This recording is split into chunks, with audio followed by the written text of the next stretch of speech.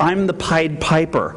I can't do it all by myself. Every time I go to a tea party or an event like this, I say, okay, guess what? You're anointed. You're in.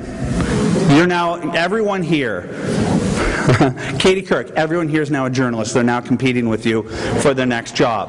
That's what's happening. If they're not going to report the truth, if they're not going to report the true American narrative, then we're going to do it, and we're going to supplant every network, every anchor, every reporter, and we're going to put them all and banish them on current TV. That's what we're going to do.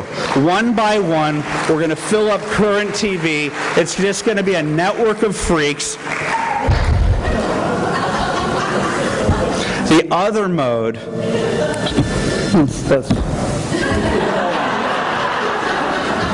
Christian, say hi to the Nixon Library.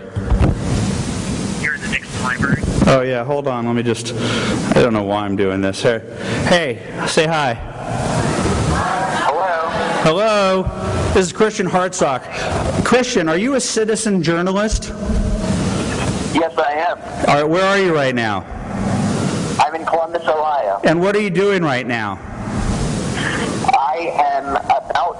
I'm working on a news story to rebut the lies, the absolute lies that Ed Schultz. Well, that guy on MSNBC.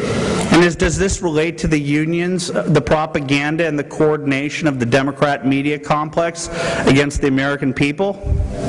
100%. And how much money am I paying you to do this?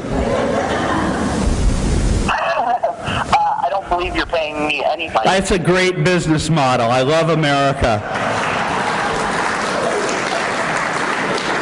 Christian, I'm going to call you after my speech. These people love you. Yeah, you were a prop. Do you get it? Do you get it? That guy met me through James O'Keefe. We're social networking our way into their brains and freaking them out. And it's not just about exposing them. It's not about getting in their faces and saying to Richard Trumka, bring it on. Bring it on. There are more of us than there are of you. Bring it on.